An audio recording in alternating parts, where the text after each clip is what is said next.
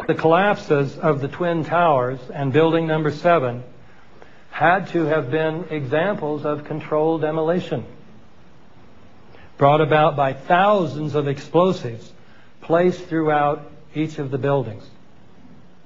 No foreign terrorist could have obtained the kind of access to the buildings this would have required. One reason for concluding that the 3 buildings were brought down by explosive is the very fact that they did collapse. High-rise steel frame buildings have never, before or after 9/11, been caused to collapse by fire.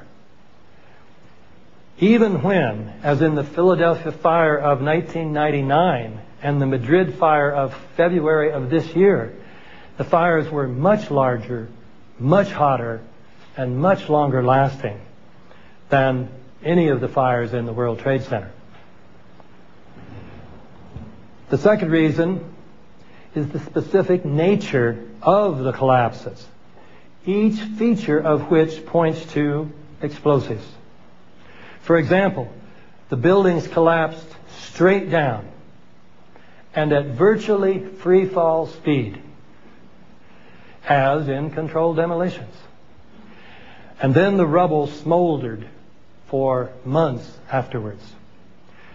With regard to the Twin Towers in particular, many people in the building said that they felt or heard explosions. Virtually all the concrete of these enormous structures was pulverized into very fine dust. This was the South Tower. This was 104, 106 stories tall.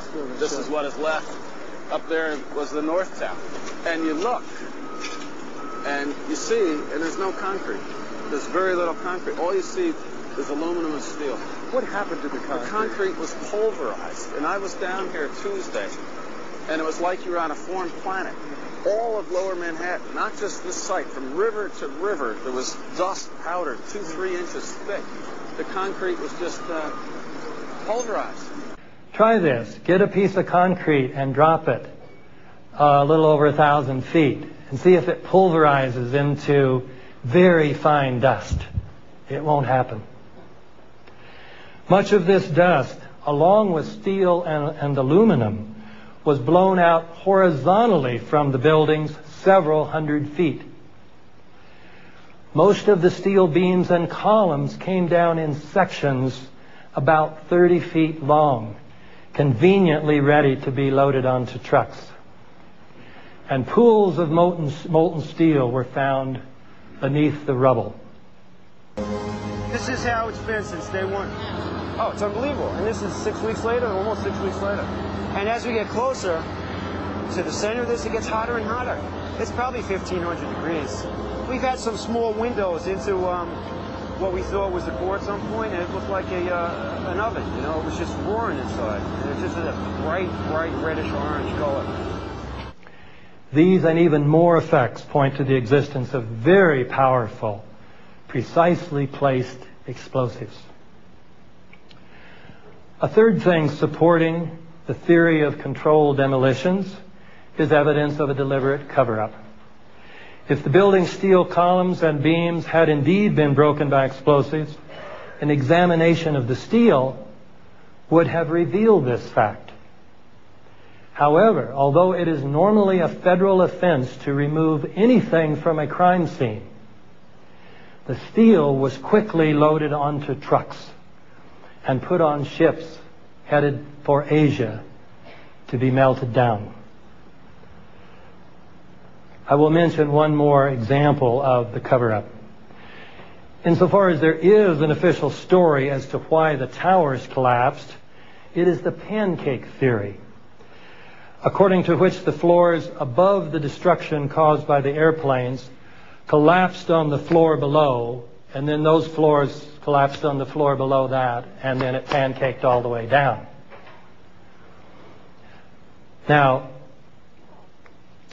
even if this theory were remotely plausible, can you imagine it pancaking at free fall speed?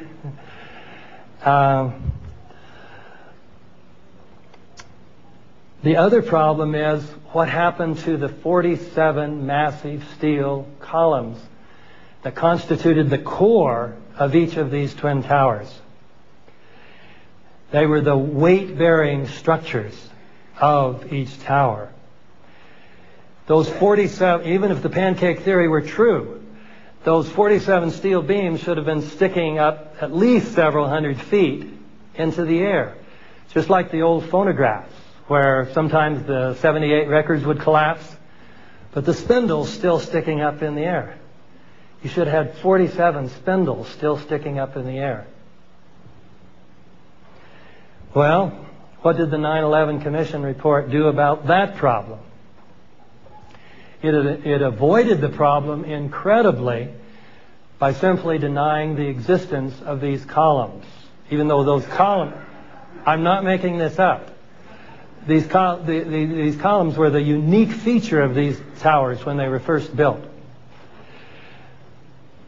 So, the Commission report, after saying falsely that most of the weight of each tower was borne by the steel columns in its exterior walls, this supposedly authoritative report said the interior core of the buildings was a hollow steel shaft in which elevators and stairwells were grouped. Such a desperate lie is a sure sign of a cover-up. In any case, when we look at all these features of the collapses, the idea that they could have been caused by the impact of the airplanes plus the resulting fires is ridiculous.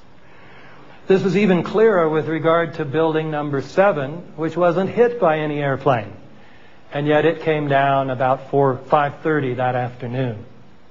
Its collapse remains so impossible to explain, except as controlled demolition, that the 9/11 Commission report did not even mention it, as if the collapse of a 47-story building was not worthy of comment. And it only had fires on floors number 7 and 12 of 47 stories.